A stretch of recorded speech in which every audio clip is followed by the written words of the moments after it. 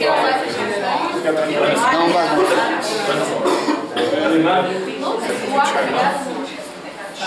morning, everyone. Good morning. Many thanks for everyone for being here, for supporting our students. And this is another extended essay presentation. I'm sure you're going to like it. Our gratitude to the panelists for reading and evaluating this essay in such a short time. You were able to do so. And I'd like to introduce young Guilherme, who has been working on this topic for about 6 months now. And he's going to explain his research, his findings, and his challenges he has been facing in all this time. Em uma BSS class, João Guilherme showed interest for espírito, Vargas, Getúlio Vargas is going to talk about. And he has spent lots of time in the research. Maybe he has too many information, and it's difficult sometimes to select it. In this, you will have 15 minutes to talk, and then we break for questions if you want to. Ladies and gentlemen, before João Guilherme.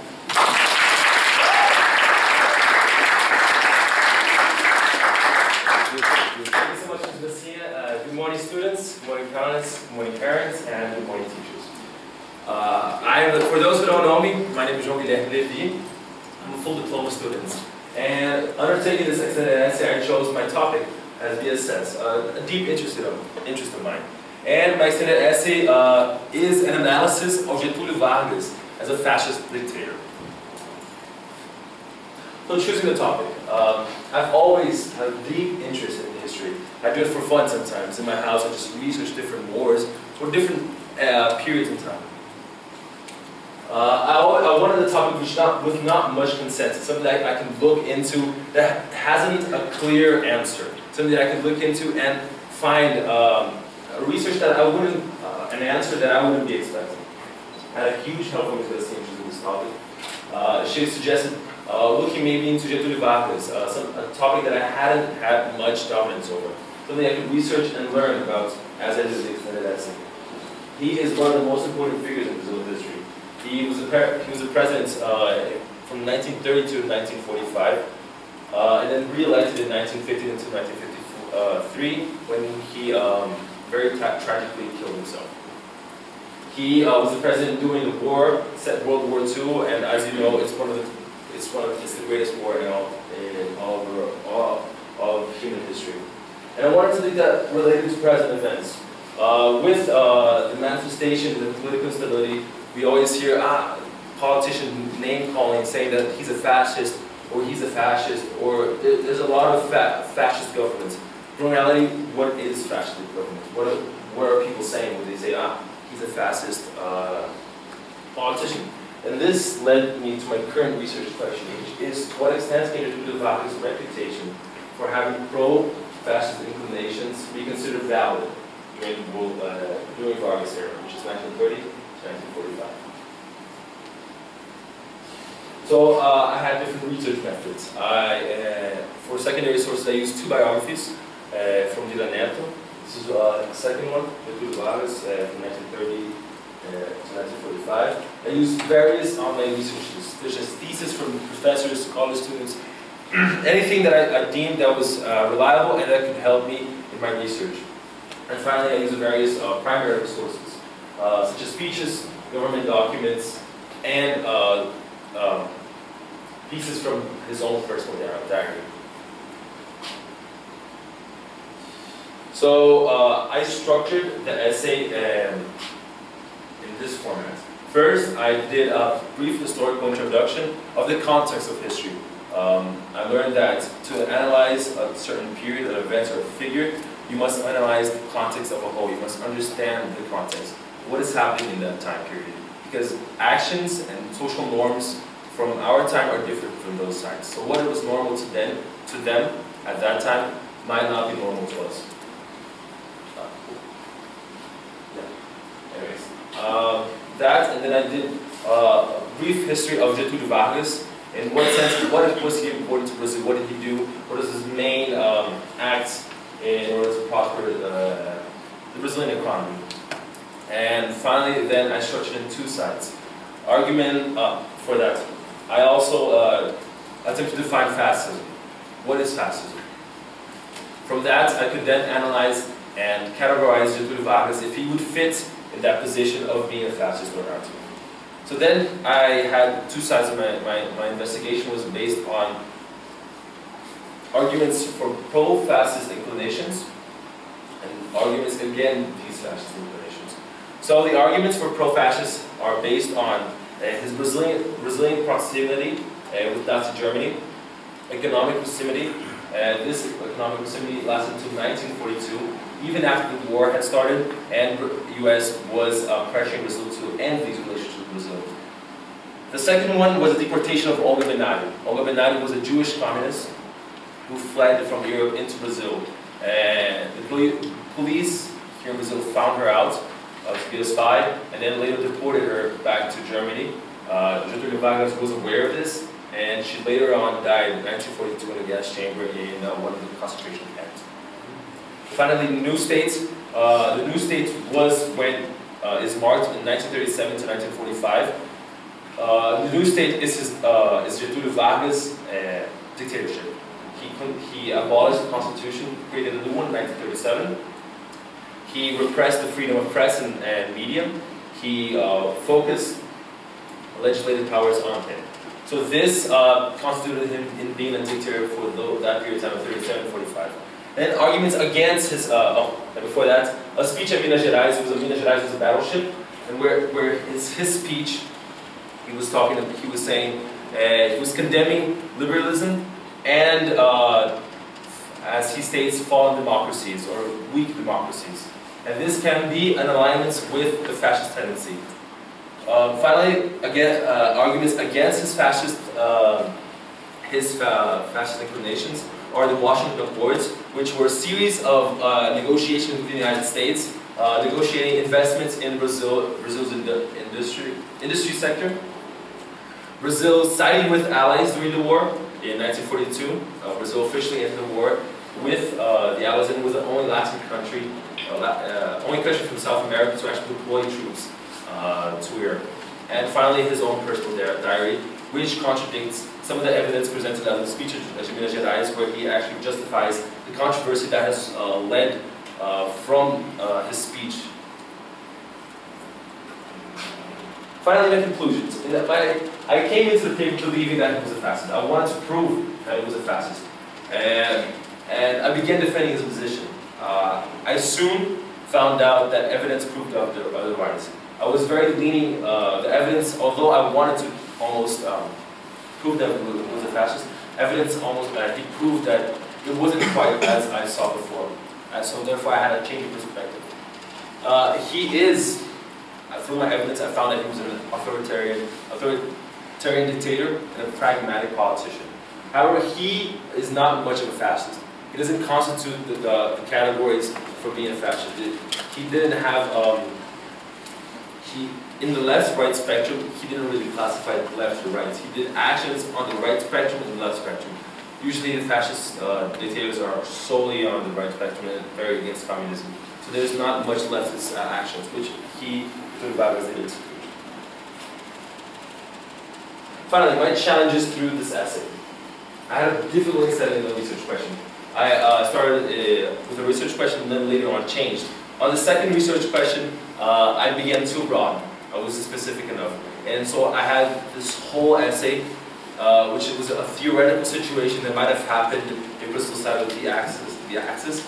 And then I later on found that I couldn't possibly cover this situation in 1,000 words. And also I didn't have the reliability of sources. And then this actually is going to be my third research question. I had difficulty in defining fascism. Why? Because fascism doesn't have a universal definition. There isn't a consensus, this is fascism. Various researchers, professors see it in a different manners. Some people have different categories or characteristics of fascism. So basically I had to research and come up with a characteristic of my own. However, even then, I am unsure, as of the moment, having talked with different professors, I question the reliability of this source. Therefore, it's very difficult. And basically, my whole essay is based on this definition of fascism. Because if I can't define fascism, I can't analyze Getúlio Vargas as a fascist. So this was for me my greatest challenge. Also, I didn't ask for help when I needed it. When I was having difficulty, I didn't approach teachers. I should have approached, as I see my friend, my advisor for my semester, Mr. Bear, Mr. Hope, and other people who had history expertise, and which I didn't. And this caused me to delay my process of my essay. And finally, I believe all will hear this today during the presentation of time management. I cannot stress this enough. I am not an organized person. I'm a procrastinator. I know that. And for those procrastinators out there, you'll see what's happening. It's tough. Actually, my other slide, when I transferred, I had another slide, so I'll just say it out loud. So this is mostly my advice and what I learned, right? So juniors who are going to undertake the extended essay, I'm not even kidding. By this week, think of advisor. Think of a topic and start talking already. Because then you can start planning. I was set a date. We were set a date to finish, which we didn't complete. So I'm going to tell you, juniors, finish the extended essay by this Christmas. This Christmas, I'm not even kidding. Try to do it by this Christmas, because then you can, in March or February, when it's your deadline, you're not going to have time to finish the extended essay. And then it's going to be a whole mess, IAs, anyways. Finish by this Christmas. Believe me. So, what have I learned from Getúlio Vargas? So, I learned that, I learned his life, I learned his actions, something I didn't know. Brazil during World War II period, and it was a lot of fun reading about him. I'm not even kidding. I enjoyed learning about this. And once you find your topic that you want, you'll have fun reading, you'll have fun researching. But you have to find a topic you actually like. I also learned the correct use of citations. As people say, we'll know that we need a lot of citations, especially for history. Evidences, researchers, you're always going to have to be citing. And you have to be cited correctly and citing reliable sources. Which also brings to my next one. It's judging the reliability of sources. If you get something for an internet, you have to see how reliable is this. If a person reads my extended essay and sees this page on Wikipedia, will the person see is this reliable enough? Is this person knows what he's talking about? And the reliability of the sources will later impact on the reliability of your paper. It's a cause and effect relationship. And finally, the necessity of time management. Once again, if you can write 100 words per week, it's good. Because if you divide your extended essay and write little amounts in big amounts of time, you're going to end your extended essay with, when you see you'll have already done the extended essay, it's going to be finished. And it's not so, it's not detrimental to yourself. It's not physically and mentally degrading for you. And finally, not be afraid to ask help. The teachers and the faculty are here to help, and they will welcome you to open arms. Something I shouldn't have done. And if anything you need help searching anything, ask teachers. They will most likely will do more than they should, and not more than they should. They will do more than you expect to help. So do trust them. Finally, I'll open this time for my panelists and questions from the audience. So thank you very much for your presentation.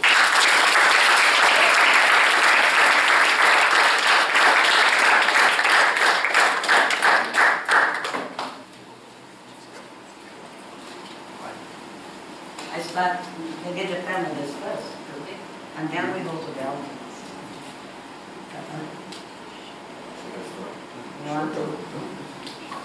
Okay. First, I would like to give you some suggestions, most regarding the essay. You could have developed further terms that you mentioned. For instance, when you make reference to the fact that Getúlio Vargas founded the National Siderurgical Company and others, you say that these factories and companies were crucially important for the economy of Brazil because it marked a transition from an agricultural economy to an industrial one. But in the introduction, you said that Getúlio Vargas was so important to Brazil that it had implications until present day. So you could emphasize this fact when talking about the foundation of these companies, because many of the companies, they actually have an important role in Brazil's industry until present day. So just emphasize this importance of Getúlio Vargas. And also you say, when mentioning the First World War, you say that the beginning of the 20th century was marked by the largest scale war the world had ever seen. But you didn't mention the name of the war, so just forgot to do it, but it can be understood. And you kept saying that, even here in the presentation, that in order to analyze a piece of history, the historical context must be understood. But you could explain more the importance and implications of understanding the historical context of the essay. Here you said that the historical context is important to understand because because beliefs vary according to time. So beliefs at that time were different from today. So you could emphasize on the essay. And also, a suggestion for you to develop the essay is to make more reference to the research of the 14 characteristics of fascism that you base your research on. Because, well, I think it is a very, very solid source of knowledge that you're basing on. But you forgot to cite, when you mentioned the 14 characteristics on the essay, I think you forgot to cite the study. In regards now to language, sometimes you lack cohesion on the phrases, but this is, it can be very simply corrected. So, for instance, when we were talking about totalitarian governments, the rise of totalitarian governments, you stop the phrase and then start. Such as countries as Hitler's Nazi Germany, Mussolini's Fascist Italy, and so on. So it's lacking the cohesion between the two phrases. And also you mentioned the word state many times on the essay, but you don't write it capitalized. Because you're meaning the federation, it's better to capitalize the word so it doesn't have a double meaning. Yeah. Oh, and also you should add limitations and unnecessary questions to the conclusion. Okay. I have a question. It's really fun for me to read. As someone who's only been in Brazil for 2 months, and I'm trying to gobble up as much Brazilian culture and history as possible, so I was really excited to read your essay, and I really enjoyed it. And it caused me to then look up a whole lot more, on Vargas, because I found your essay fascinating. You bring up a lot of different points. And you start by talking about Brazil today. And one thing that I also thought of is that in the short time that I've been here, several people have referenced Vargas and his lasting impact on Brazil now. And so you do get into him as a fascist, but I guess one thing I was wondering, and this is I guess a question and a suggestion, why does it matter whether or not he's a fascist? And I don't know, why does what Getúlio Vargas did from 1930 to 1945 matter to any of us in 2016? I think there's a lot of answers there. I don't. Do you have any thoughts on I think you could. I have some considerations on that. What is the present sense of fascist is used a very pejorative sense. He's a fascist. It's almost like a downgrade. But then, because in that time, being a fascist meant you were aligning with Mussolini's Italy, or in a certain sense, Nazi Germany. But Brazil actually sided with the Allies. So I was wondering, would he actually side with the Axis? Where was he on in that sense? Was he pressured into siding with the Allies, or did he willingly do this? And his actions in World War, he did, it made Brazil the economy it is today. Because when I said the Washington Accords, he negotiated investments in Brazil, right? And through these investments, he founded a siderurgy company, the mineration company, which is Vale do Rio Doce. With this, also, he later on went to establish Petrobras, which is our biggest company that was a great part of our GDP. So he also, before 1937, he established the CLT, which is consolidations of as consolidações das leis de trabalho, which are the workers' laws that protect workers. He established the minimum wage. So he was the first one, and so he really, he started Brazil's industrialization. He was the one, he was the mark, and it's because of him that we have such a powerful economy. So his actually before affected what Brazil is today. Yeah, and so I really like what you're saying there. You finish up by saying he was no doubt a dictator. You know, so then so I guess I wonder if then, with the essay, if it took a turn towards like, if you could even your thesis was somewhere along the lines of sometimes you need a dictator to keep your country out, because like many people could argue, that would be a really interesting path to go down. Because I found myself saying, well, I don't really care if he's a fascist now, but I'm just really interested in like the things that he did and how they had an impact. And even if he was a bad guy, perhaps, or authoritarian, like was what was necessary at the time.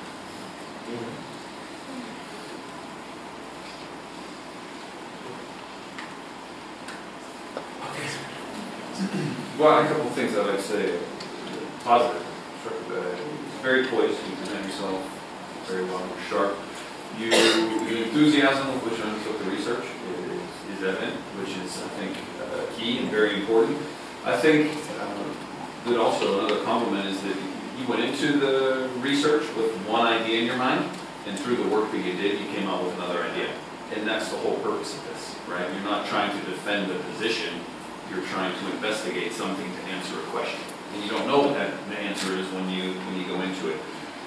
The question that I have, you base this, and this ties in here, why is this important? But you base this on a reputation, right? Why was the reputation, or to what extent, the reputation? Where did that reputation come from? Is it just something you hear on the streets? He was a fascist, as you said, in the pejorative sense? Yeah. Or are there scholars who've spent parts of their lives researching, and they say he was a fascist? Because one leads to a bit more rich research, I think, than the other. Well, yeah, so while researching, I tried to see if there were any expert position on whether he was a fascist or not.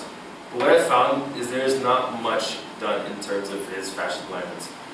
What I see is people say, he wasn't, but they don't really say why. So, which was one of the reasons why I undertook this research, and to see if he was or not. And in this sense, you just read briefly what just blanked out. So did I don't have anything. No, I just asked you base this on a reputation he has, but where did that idea of reputation come from? Sorry. I lost myself in my own train of thought. Because people say that Getúlio Vargas was leaning to support the Axis rather than the Allies. And that is something that's more research than whether he had fascist tendencies, right? So being that he was leaning towards, but even that, when I researched, it doesn't seem he was leaning toward supporting the Axis. It was more like he's neutral, he's getting best of both sides, and people kind of see that, and that's just common sense in Brazil. People who haven't had much background in history, it's more through talk in the streets. People say, Getúlio Vargas was a fascist, but not much basis in history. When you actually look into, it's not much. He's trying to commercialize with Germany, but at the same time trying to get investments from the United States, right? So he has this neutral. But at that time, you commercializing with Nazi Germany in 1942 was a dangerous thing, especially if in the Western Hemisphere, having such a big country such as the United States right by you. So that is what I believe makes people think, he was a fascist. But in reality, when you see the research, it's not much of that happens. And what you said there may be an interesting thing to take a look at. If you think about from 45 until today, that history really hinged on the decision that he made. If he was wavering and just the pragmatist looking for which side to choose, that affects everything from 1945 on. The last thing I'll say is that there's a lot here, and as Mr. Jones said, there's so much and such an interesting topic. A suggestion would be, because 4,000 words seems like a lot, but it's not. a lot to do everything that you need to do. Maybe a 37 to 45 time frame, because in your essay you break it down into 3 distinct time frames, but only one of those you see a dictator, right, in the true sense of the word. Maybe you do a deeper analysis just on those 8 years, just a suggestion, because it can lead to a richness that is really hard to get in 4,000 words over the course of 15 years. Okay. And so I wanted to give some good critics now, because I just made some suggestions. The topic, it is actually really interesting. When I was reading the essay, I began to interest myself more to knowing where the research was going. So I wanted to also reach a conclusion, whether he was a fascist or not, when I was reading your paper. And the main source that you were basing your research on, about the 14 characteristics of fascism, it seems very solid. And I think you chose very wisely this study. So, yeah, a good way to go. But my main question is, what would you do different if you could come back in the past? In terms of if I redid it, yeah. What do I do different if I undertake it? In terms of doing the essay or in content of the essay? Doing the essay. Well, first, do a timetable, you know? See, find the dates when I want to finish the essay and when I start. And then I would separate the amount of words I would write per week. And then let's say, this week I have to write at least 200 words. Then I write. And this would accumulate until a certain extent, into a date where I could later revise multiple times, get it by multiple teachers, then just processing the essay. I think, in terms of time management, if I could have done the work I did a lot earlier, it would be much more beneficial to me. So that's the number one thing I would do differently. But thank you.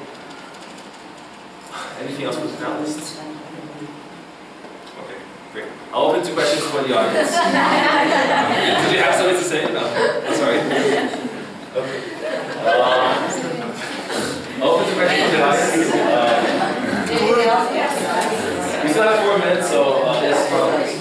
You said you got really interested in this topic, and my question is, what was the most interesting thing that you found, or your favorite discovery that you found? I was reading a quote, this part from a book. It's called The Voice of Destruction. It's from this ex-Nazi officer, and he's talking about Hitler's interest in Brazil, that he wanted to make Brazil a second colony of Germany during the war period. And I was like, what? Hitler was trying to make this because with close relationships with Germany and Brazil, Hitler saw a key interest in expanding its foreign policy in Brazil. And Brazil has, at the time, had a huge colony of Germans in south of Brazil, which some newspapers have printed in German. People didn't speak Portuguese. It was like a little Germany inside Brazil. And something that blew my mind was like, what's the because there's little colonies of Germany inside Brazil. And funny thing is, not really funny, but in 1937 he abolished. He was like, no foreign languages in newspapers. Everyone is going to turn Brazilian now. So he did this in 1937, which actually decreased the influence of Germany at the time. So that was something that. Thank you. Yes, Ha. As you said, fascism can be considered kind of an open term as you were researching the concept. I was wondering what was the definition that you have come to accept and base your essay off of? So what I didn't use a definition. I used characteristics. Something that I could. I felt that using characteristics of fascism would be easier for me to classify Getúlio Vargas. So I used, as Alois has said, it's a study by Lawrence W. Britt, which it's 14 characteristics. He perceived, after researching various regimes, he perceived 4 different defining characters of fascism. It's powerful. There are 14, but just a few of them. It's powerful in constitutional nationalism. It's supremacy of military control of massive media, which Getúlio Vargas has some of them. He controlled media, he had a powerful Christian nationalism, he burned all the flags from each state. In a sentence, we're not states, we're a whole unity. But there's some that don't really identify, like, and it's a supremacy of military, it's expanding territories, which he does fit in some, but not most. So you can more see him as a dictator, but not as a fascist. That's where I am. Thank you. Emil? Just adding on to Abba's question, would you, in your extended essay, do you relate him or kind of compare and contrast him to Mussolini or Hitler, who as well in that period of time were extreme fascists? Wait, so could you just repeat that? Yeah, I was going to add on because you've basically stated these points of characteristics of fascist leaders. Did you, in your extended essay, relate him to Hitler or Mussolini, who during the same period of time basically gave the world this the ground point of view of what extreme fascism is? Yeah, I started talking. We'll talk defining fascism in a brief, like history of what was fascism, where did it come from? So I talked about how Mussolini in 22 he paraded to the streets of Rome and where he instituted the fascist party. Because fasci is work in Latin or Italian, one of the two. But it's that work dignifies a person, right? So this very work ethics and how that came into the ideology that almost worked. But that was the positive part of, I guess, fascism. But there's also, as you all know, the very negative ones, which are mostly, which are all the 14 defining characteristics. So I did this kind of also. Yes. Any other questions? Okay, so I'm Steve. Thank you so much.